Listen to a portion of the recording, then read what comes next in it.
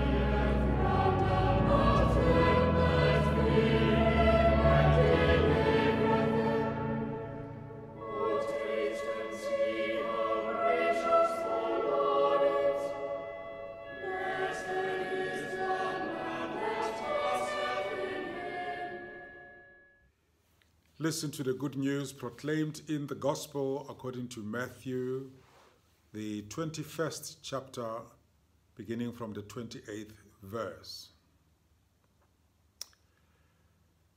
What do you think? A man had 2 sons. He went to the first and said, "Son, go and work in the vineyard today." He answered, "I will not." But later he changed his mind and went. The father went to the second and said the same, and he answered, "I go, sir." But he did not go. Which of the 2 did the will of his father? They said, "The first." Jesus said to them, "Truly I tell you, the tax collectors and prostitutes are going into the kingdom of God ahead of you. For John came to you in the way of righteousness, and you did not believe him. But the tax collectors and the prostitutes believed him. And even after you saw it, you did not change your minds and believe him."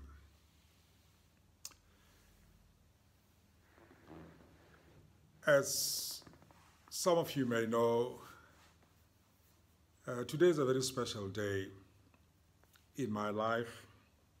I turn 60. I'm grateful to God for all these years. As I celebrate this milestone of the sexagenarians, I also pause to think of the beautiful memories that I spent for the 40 years of the first 40 years or 39 years of my life with my twin sister and Thabo saying, "Dobi, Sikebedu." I offer special prayers to her 3 sons and to Barnard Lechaye, their father. Ntabiseng died shortly after I was elected Bishop Suffragan of Grahamstown. And so today we would have probably parted because she was quite a wild thing. And she loved life. She was larger than life.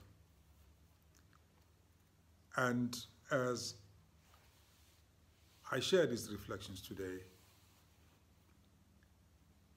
I offer to God her memories that have carried me throughout these many years. I thank God that I was raised with a dear friend, a different friend,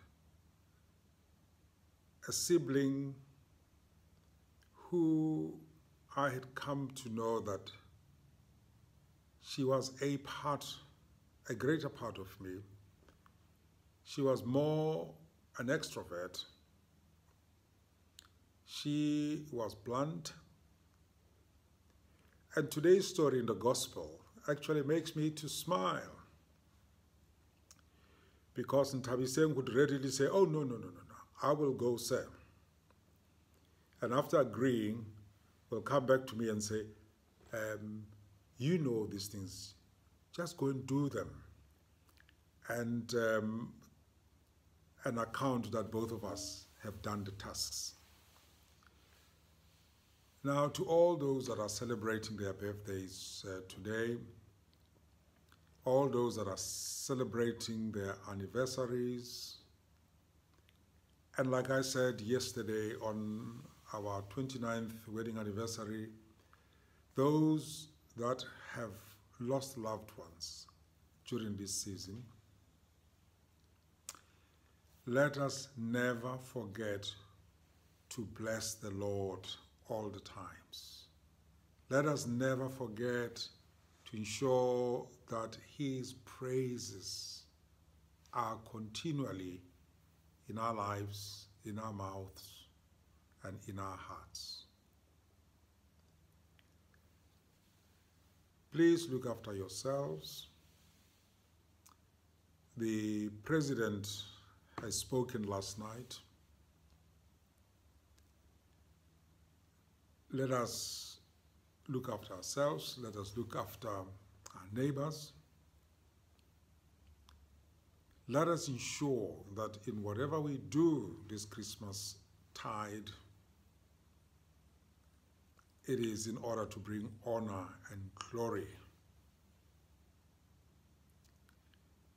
It is an opportunity to say with our lives, with our actions, or taste and see that the Lord is good, and happy are those who take refuge in Him. Once again, thank you for your wonderful messages yesterday and for the lovely eats and gifts, the flowers that we received. God bless you.